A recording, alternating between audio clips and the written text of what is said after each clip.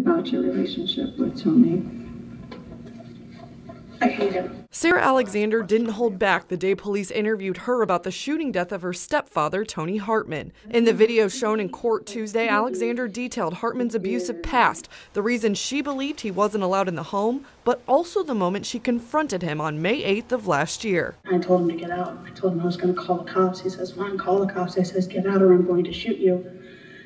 He says, fine, shoot me, and then he turned at me and I got scared and I shot. Alexander insists she shot him in the chest, but the evidence shows otherwise. Medical examiner Gregory Schmunk told the court he found 2 gunshot wounds to Hartmann's back, one ultimately killing him. Even if this wound would have been inflicted in a trauma center with a trauma surgeon standing by, there would be no way to repair all of the injuries to the heart and to the lungs.